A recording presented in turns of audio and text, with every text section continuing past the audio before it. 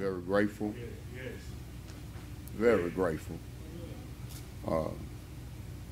Reality is there is no reality but right now. We can look back, and I think it's good to look back. I ask myself sometimes, why do I like pictures so much? But pictures help me, because time that has gone, Mother, that's all I have. And what I find out is, especially as I get older, Mother Helen, my memory, not what it once was. Not what it once was. I'm often surprised as I look back at videos, and I'm glad that we have videos of the services all the way back to 2015. When I look back, I don't really realize that some of y'all been over here long as you have. And some of the people that have been through. And so we went to an award ceremony on Friday night. Many good things were said to help me, Mother Minnie. One thing was a lady mother said that life is a layer of decisions, and said make good ones.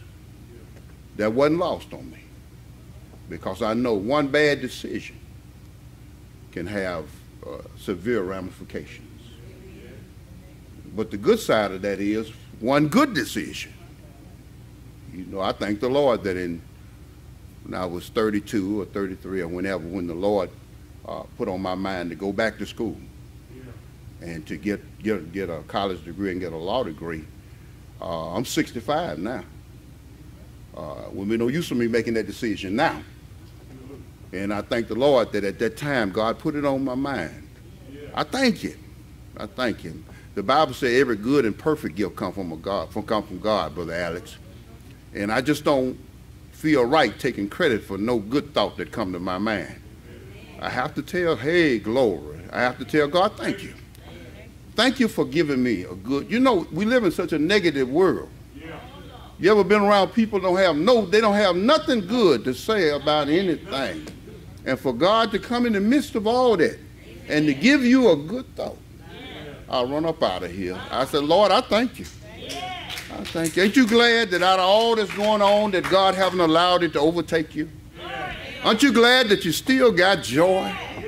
Aren't you glad that you still got a mind to tell God thank you out of everything that has happened? Hey, glory. I'm just grateful this morning. I'm grateful, most of all, that my coming this morning, I don't believe, going to be in vain. I believe that somebody going to open up the Bible and point to a scripture and then to explain and to elaborate on it. I get a chance to meditate on the Word of God, and God get a chance to speak to my heart. I thank the Lord for my beautiful wife. She's the most wonderful thing I ever known. I don't expect nobody else to feel that way. I promise you I don't. You ought to feel that way about yours. But for me, I tell you, I don't miss nobody. I be at home. I'm telling you, that God is good. I be at home with my wife, and all the laughing, all the talking, all the joy, all the fun that I want, I find it right there in my house. I'm trying to tell you. And so I'm grateful for that. I don't have to get out and ride the roads and looking for nothing. I got it all right there at home, and I thank God for that. It's peace. It's peace. And I tell you, on Friday, we marked 42 years. 42 years. 42 years of what I got enough nerve to say is marital bliss. I got enough nerve to say that. Because I tell you what, in everything, it was a lesson and a blessing. And the old saints used to say, we come this far by faith. Love. Love kept us together. And I'm just a firm believer. I know people don't believe it these days. But you don't walk away from what you love. I know people don't want to go along with that and everything, but you don't walk away from it. You'll walk away and turn around. You'll make a way to come back. You might be shamed. You know, I tell people don't talk so much. You know, folks get mad at their mate and everything and talk about them and everything. Next time we see you with them, you shame. Just hold some of that. All right, I'll talk to them. Say amen for Lady Deborah as she comes.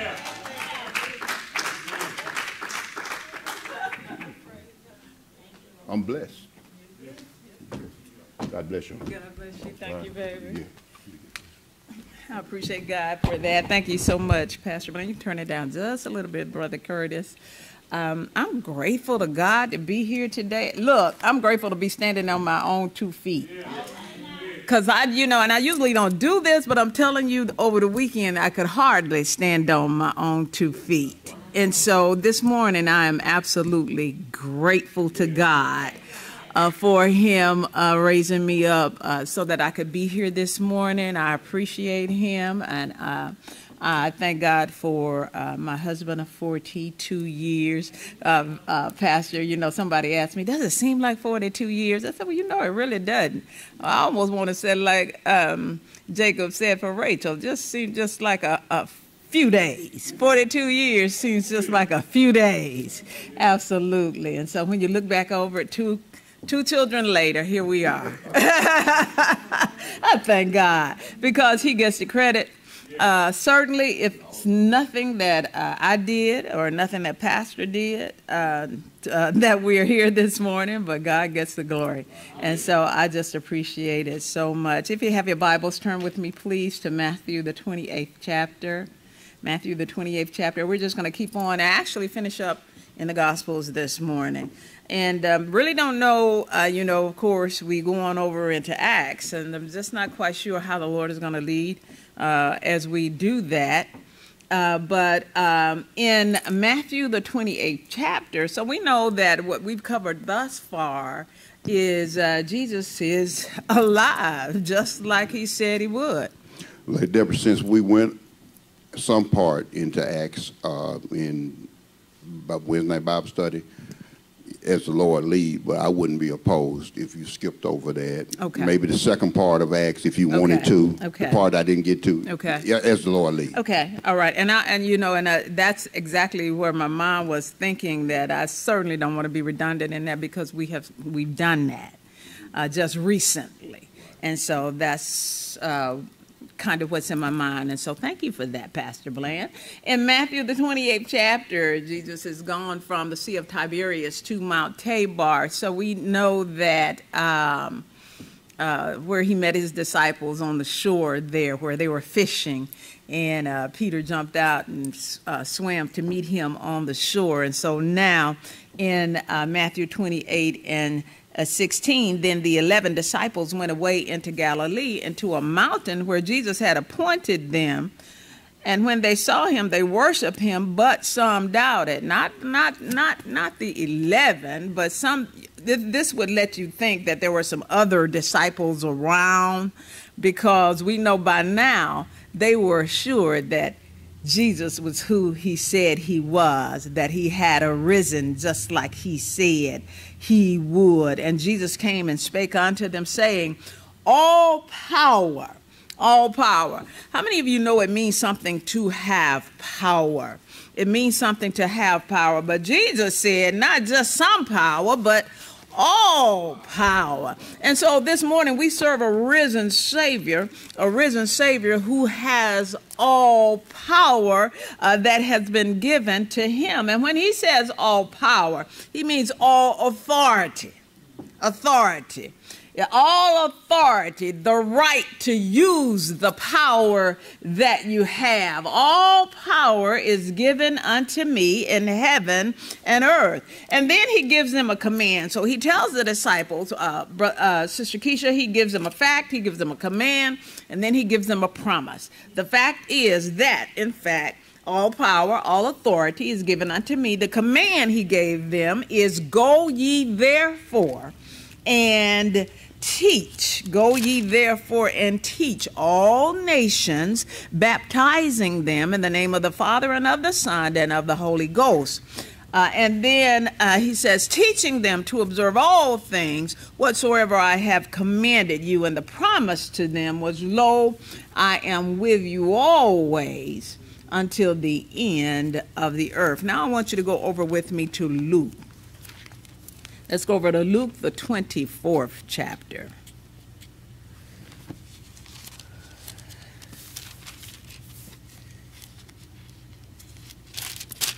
Luke 24. Let's go all the way over to around about the 44th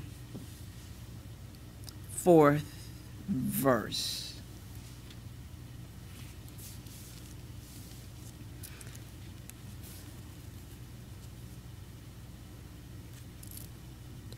And he said unto them, these are the words which I spake unto you while I was yet with you. And so we know as we were going through the Gospels that Jesus was trying to talk to them and tell them all along his purpose and tell them the reason that he came and what he had to endure while he was here, and tried to give them a peek into what was going to happen. But we know that there was only up to a point where they could comprehend what he was saying. And so now he's saying, this is what I was trying to tell you all along. He gently rebukes them for their initial unbelief. And then he's going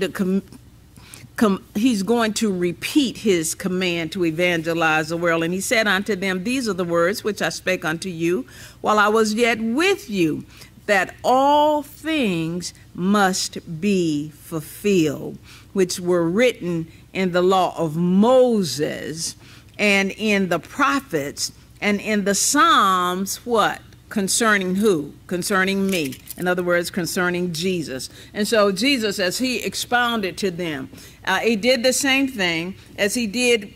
You kind of remember the conversation with the disciples on the road to Emmaus. And so he opened up the scriptures to them from Moses down through. He just opened up the scriptures to them. And so let me just say this. Sometimes if you don't have, you need someone to open up the scriptures to you, to help you sometimes. You understand what I'm saying? Now, God will reveal through the Spirit, but sometimes there is, when someone has the scriptures that's been revealed to them, they can help you to see it in a different way, and they can help you to see it for the way it was intended, in the context that it was intended to be placed in. And so he opened up the scriptures to them, letting them know through the scriptures, down through the scriptures, from Moses through the Psalms, Pastor Bland, they talked about how that he would come and the things that he would suffer, that he had to suffer, that he would rise again, and that he would rise again on the third day. And then through the scriptures that the remission of sins would be preached in his name to all nations. Now that he revealed that to them. He opened that up to them, and then opened their understanding, that they might understand the scriptures. And thank God, you know, without an understanding, you have to have an understanding, Pastor Bland. And he said unto them, thus it is written, and thus it behooved Christ to suffer and to rise from the dead the third day, and that repentance and remission of sins should be preached in his name among all nations, beginning where? At Jerusalem. Beginning at Jerusalem. And ye are witnesses of these things. Then he tells them to wait. Wait. Pastor Man, what's your new saying? What's your new saying about waiting? About that? I don't mind. I don't mind having patience, but I don't mind having patience, but I just don't like to wait. So, which is really just crazy, because that's what patience is, isn't it? That's what patience is. And so Jesus told them to go to Jerusalem and wait for the promise of the Father. Waiting is something that Pastor Bland, it's just something we don't like to do. Yeah, it is absolutely, because it goes against the grain of doing it and getting it right now.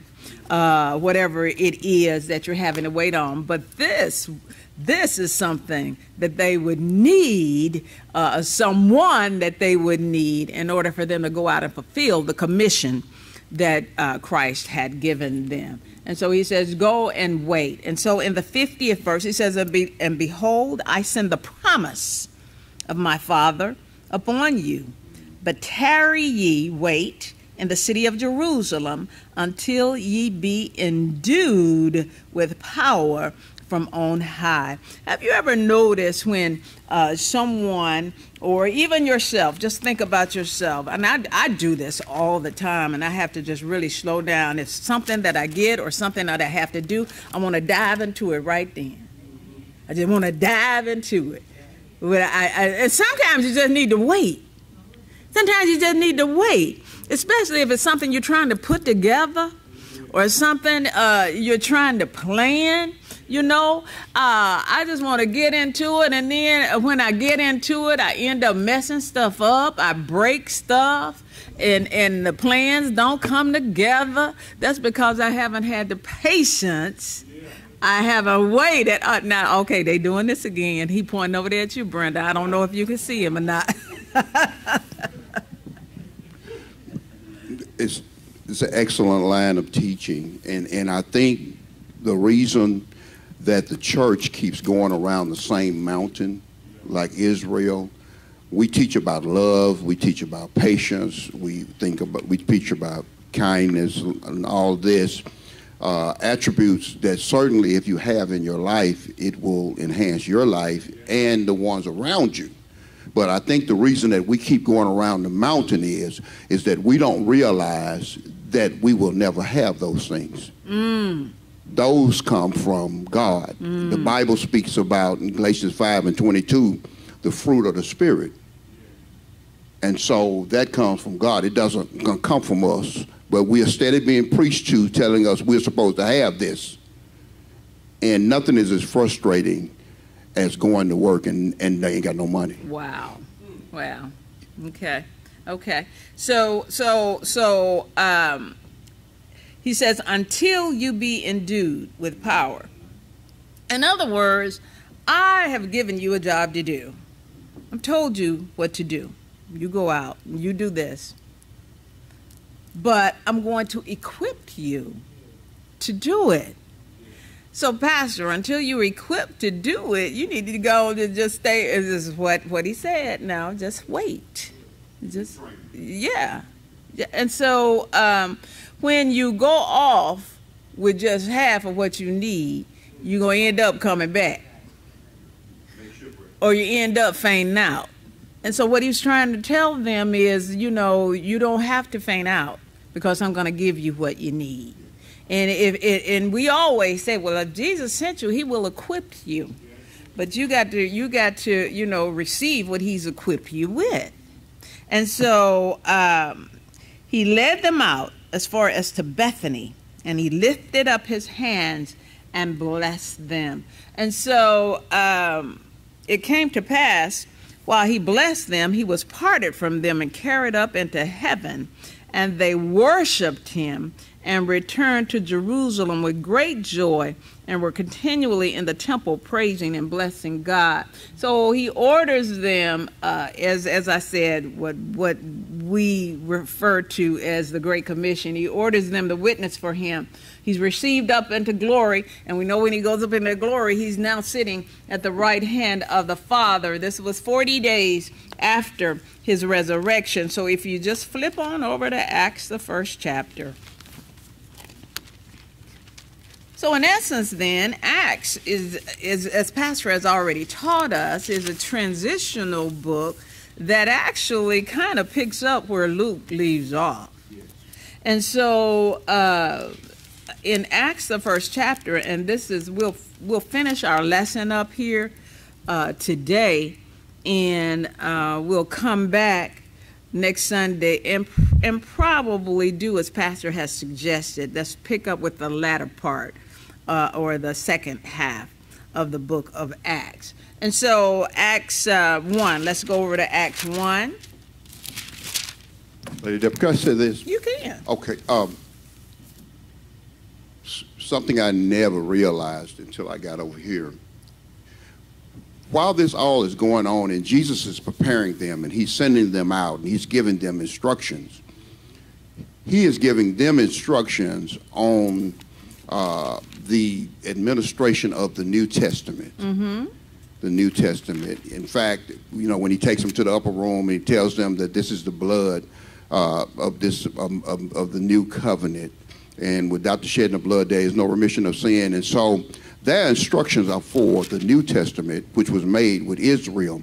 None of these instructions are directly involved with us. And where we as the church has messed up is that we, by not rightly dividing the word, we have taken all of this, Matthew 28, where he tells them to go preach all nations, even in Acts, the first part. We've been taught that all of that was to us, and we've tried to do it to the best of our ability, sincerely, and we've not been able to do it. And it's not a failure in God. It was because we took somebody else's instructions.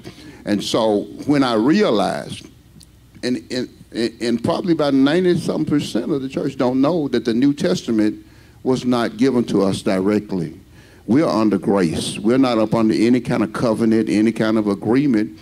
And finish what I'm saying with this.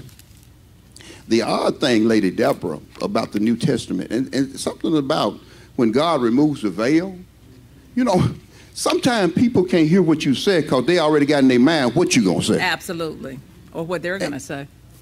Yeah, what they're going to say. But on the other hand, if I already have my opinion of you, Mm-hmm. no matter what you said, I'm going to flip it and make it like, no, and you're like, I did not say that. You ever tried to explain something to somebody and they already had it in their mind? Well, with the New Testament, if I really read it like it says it, that will be when God will come and really he'll just take over. They won't have any need of any teacher. We need a teacher. But they, in 1 John 1:2-7, he said, but the anointing that you have received, you have no need that any man teach you, for the Spirit himself will teach you. Well, we need a teacher. We know, you know. So when this and you won't sin, you won't do anything wrong, and that you know we ain't there now. And so this is the New Testament, which was going to be that was made with Israel. But when Israel failed, then that postponed the implementation of it. And I just never had been taught that. I never looked at it that way. And I looked at all of what I was reading. I looked at it from the viewpoint of what I was being taught. And I would argue you down. And then if you tried to show me something else, my mind would close off. Because this is what they taught me. Absolutely. That was Thank you, longer Pastor. than what I was. No, that's okay. Does anyone else want to, Mother Helen? As I figured out in my mind, this is why traditionally we do baptism. You know, the churches do baptism. But like Pastor just said, it wasn't to us today for that. But now they'll argue you down that you got to be baptized. I've been baptized 3 times, y'all. Baptized in the Baptist church, baptized in the Methodist church, baptized in the Church of God. Are you saved, Mother? Yes, darling. You know what? But see, on Pillar Hill, there's a Baptist church across the railroad track, Methodist church behind the house. Everybody was back in the day. So you go to the Baptist in the morning time, you go to Methodist in the evening time. Then you come over here and you can say the Church of God Christ, then you get baptized again. So, Oh, wow. Absolutely. Mother Minnie. Until I came over here, I really wasn't sure after all these years how or if I was truly saved. Okay. Until I got a true teaching. And that just opened up my mind, my heart, and everything that now I have an understanding. Absolutely. Absolutely. Something. And as we said earlier, with an understanding in all I get and get an understanding. You know, it means so much. Now, with that understanding comes assurance. We blessed assurance. You know what? A person with understanding is easier to get along with. Yes, Lord. Yes, Lord. That's so true. That's so true. And y'all, there's nothing, and you're so correct. We'll get to that in just a little bit, even the points that you alluded to. But when you are There's nothing like being uncertain. That's a horrible feeling. That's a horrible feeling. It's kind of like living in limbo. And it's a horrible feeling, but when someone can say, they would ask you, the question would always be, if you die right now, do you know where you would end up? And then you standing there and you scratching your head. And then, and what you thinking, Brother Alex, because you know what you just did last night. You know what I'm saying? You scratching your head saying, Lord, please don't just let me live long enough. Just let me live long enough to get it right. Get it right. You know what I'm saying? But there's nothing like being assured that, Lord, I know that because of what you did, my salvation is secure. My salvation is secure. It never depended on me anyway. Just think, if it had depended on you, you never would be saved. You never would be saved. And so it's ludicrous for us to think that we had anything to do with our salvation. It's all because of Christ Jesus. What we're reading right now, what he did, what he was able to do, the authority that had been given to him from the foundation of the world. Oh my God, from the very beginning, when the council got together, the predeterminate council got together and made the decision that he would come, that he would die, that he would rise up again. That decision was made. We had nothing at all to do with that decision. I thank God for that. I thank God because I make some foolish decisions. I absolutely make some foolish. The pastor was talking about that earlier, and it's not just one decision. I'd be okay if it were just one time, but I keep making foolish decisions. And I'm trying to get better, but I still make foolish decisions. You just do. And so it's over in the book of Acts then, as we continue where Luke kind of left off, it says, the former treatise, I'm in verse 1 of chapter 1, have I made, O Theophilus, of all that Jesus began both to do and teach, until the day in which he was taken up, which we just read.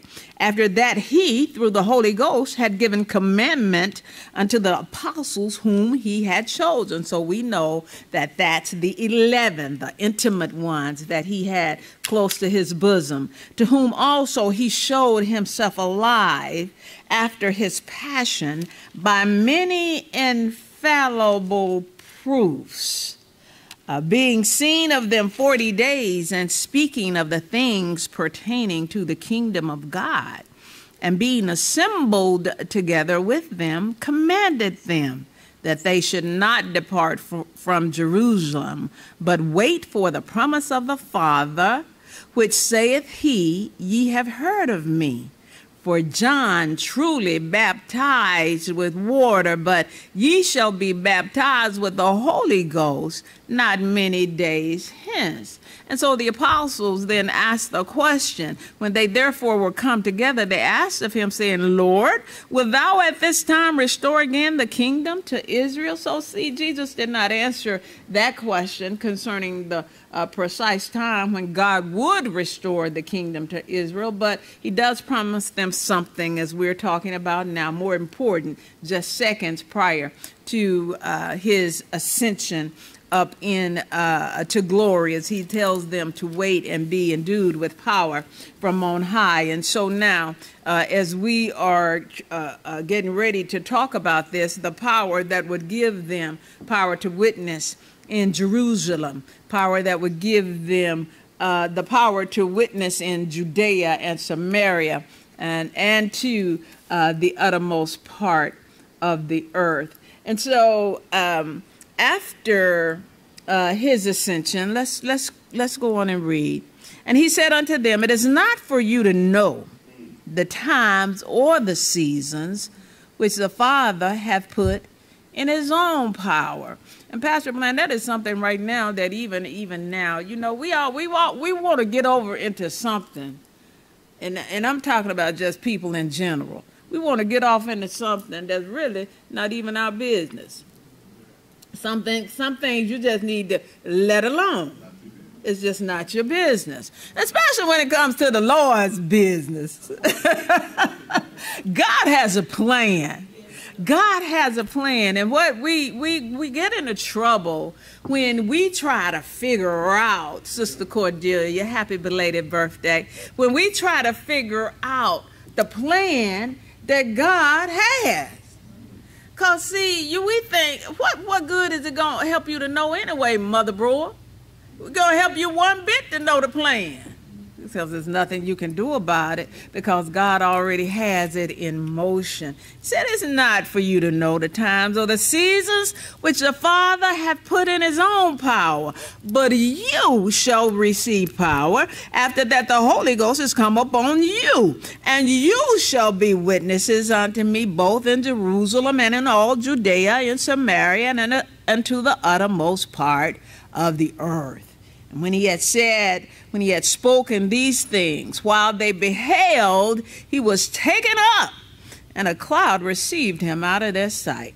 And while they looked steadfastly toward heaven as he went up, behold, two men stood by them in white apparel, which also said, Ye men of Galilee, why stand ye gazing up into heaven? This same Jesus, which is taken up from you into heaven, shall so come in like manner as ye have seen him go into heaven. And as we transition, a lot of people are stuck right there. A lot of people are stuck right there. They're just stuck right there watching him go up into heaven. You know what I'm saying? But there has been, his ministry is at work right now. The ministry through the Holy Spirit, it is at work. He is at work right now through the Holy Ghost. And so as they go back to the upper room, now they come back, they leave, they go, they're happy. They're happy. They have a message. They've received a message. Their teacher is gone, but they've received the message that they will receive the power to keep doing what they were doing, to go on in Jesus' name. And that's going to be important in this book. That's important. Talk about the name of Jesus. How many of you know that there's power in the name of Jesus? There's absolute power in the name of Jesus. That's important in this book, because what we need to realize, even they realize it, and we need to realize it today, Pastor Bland, is that we don't have the power in our name. And that's where so many of us get off. We get off thinking that we got the power to do something. We got the power to do something. But it becomes very evident when you look at this. It's very evident that as they were endued with power from on high, they realized that power came from God. And so as they return back to the upper room, they go back to the upper room, to Jerusalem, where they're joined by, there's about 120 of them in the upper room. And in the upper room, Peter emerges as the leader when they get ready to select another apostle. Now, why do they have to select another apostle? There's 11 of them. Why do they have to select another one? Because of Judas. It would have been 12. But Judas is gone. Okay, so Judas is gone. And so now in verse 15, in those days, Peter stood up in the midst of the disciples and said, the number of names together were about 120, which I just said. Men and brethren, this scripture must needs have been fulfilled, which the Holy Ghost by the mouth of David spake before concerning Judas, which was God to them that took Jesus. In other words, he led the people there to get Jesus, to take Jesus and ultimately be crucified. For he was numbered with us and obtained part of this ministry.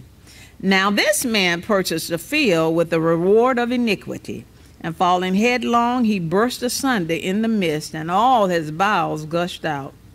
And it was known unto all the dwellers at Jerusalem, insomuch as that field is called in their proper tongue Asodama, that is to say, the field of blood. For it is written in the book of Psalms, let his habitation be desolate, and let no man dwell therein, and his bishopric let another take. So Peter used that scripture to say it's time for us to fill his spot. Okay? And so as he was talking to them, there are two requirements that had to be fulfilled in order for them to get another apostle. Because we've talked about this, we've learned this time and time again. He had to be one who had accompanied the disciples during the 3 years that Christ was ministering, and then he had to be able to bear responsible witness to the resurrection of the Lord. And so we always go back to Paul and say we know that's why Paul didn't fit that bill. Paul says he was as one born out of due time. And so, because he didn't fit that bill. So then they prayed for God's guidance. They prayed for God's guidance in filling this position. So let's look at this part. And Lady Deborah, that was a fitting thing, 1 Corinthians 15, where he says, born out of due time, as he being the apostle of grace. Because basically, grace is when the rules are broken on your behalf. You don't deserve it. You really don't qualify. But out of love and out of kindness is given to you. Absolutely. Because his time had passed. Yeah. Jesus had died and had resurrected and gone to heaven. No way it could happen. Yeah. But grace. Yeah, but grace. But grace. Thank God. Thank God. And verse 24 says, and they prayed and said, Thou, Lord, which knoweth the hearts of all men, show whether of these two, they had two, Justus and Matthias, Barsabas, who was surnamed Justus, and Matthias. Okay? So, says, show us whether of these two thou hast showed them. One other point, Lady Deborah, you asking why did it have to replace him? Why couldn't they just go on with 11? Jesus has said that you will, in the afterlife, you will sit on 12 thrones. Absolutely. Judging the 12 tribes of Israel. Absolutely. And so God can't lie. So it had to be 12. Absolutely. But, you know, what I was thinking about when I thought that, I said, well, he said that you, but I guess he was talking about your place, because Judas lost his place. And so he was true when he said you would, but your position as an apostle. And so he lost his place and somebody else took it. Thank you for filling in that gap. I appreciate that. So he says, and they prayed and said, Thou, Lord, which knoweth the hearts of all men, show whether of these two, thou hast chosen, that he may take part of this ministry and apostleship, from which Judas by transgression failed, that he might go to his own place. And they gave forth their lots, they cast lots, and the lot fell upon Matthias, and he was numbered with the 11 apostles. You notice as you're reading, you really don't hear anything about Matthias, do you? Not really. You just really hear that he replaced Judas, and that's about all. And so, but that was who God ordained that to be, because God allowed it here. God allowed that to be, and so. In chapter 2, you come to the day called Pentecost, which was an important day for the Jews that came 50 days after the Passover. And so during this time, many Jews had grown plants for food. Then on Pentecost Day, they gave the best ones to God. They also remembered how God had given the law to them. So they upheld the law in high esteem. It was something major for them. And so on this particular day, however, God gave someone who was much more important. And when the day of Pentecost was fully come, they were with one accord in one place, and suddenly there came a sound from heaven as of a mighty rushing wind, as of a mighty wind, and it filled all the house where they were sitting. And there appeared unto them cloven tongues like as of fire, and it set upon each of them, and they were all filled with the Holy Ghost, and began to speak with other tongues as the Spirit gave them utterance. And there were dwelling at Jerusalem Jews, devout men, out of every nation under heaven.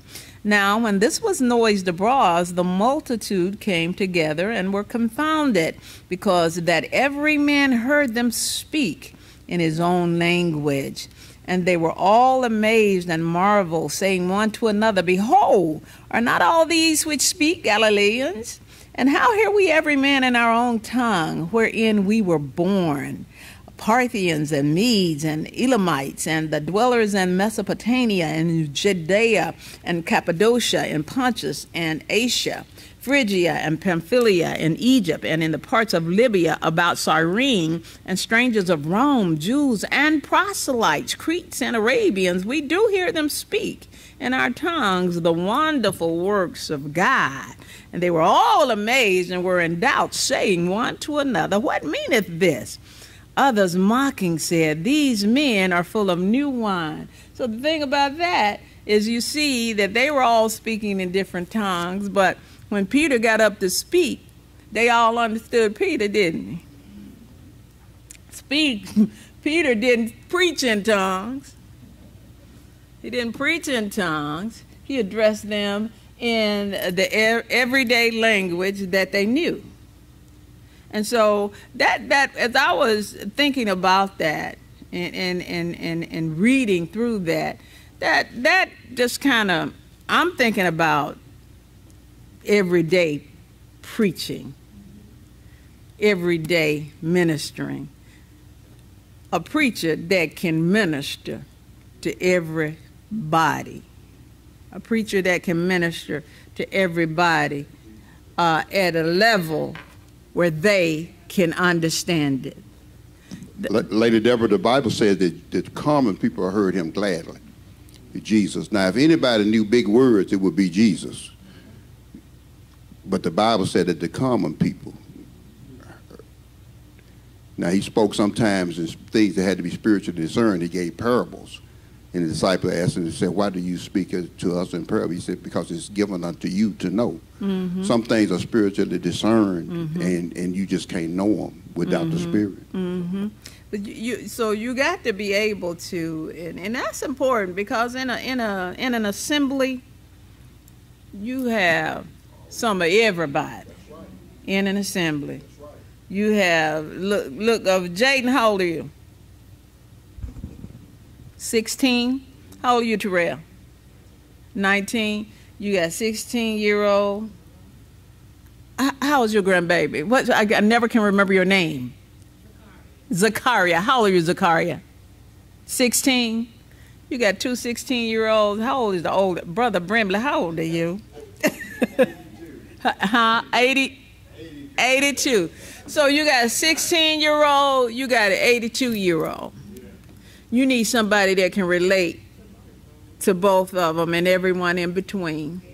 Everyone in between. You got men, you got women. And Lady Deborah, that's without compromising the message. Absolutely. You know, I hear people talking about, well, we got to speak to the young folks, and you're talking foolishness. It's going to take the same gospel for young folk that it takes for someone old. It don't change. Absolutely.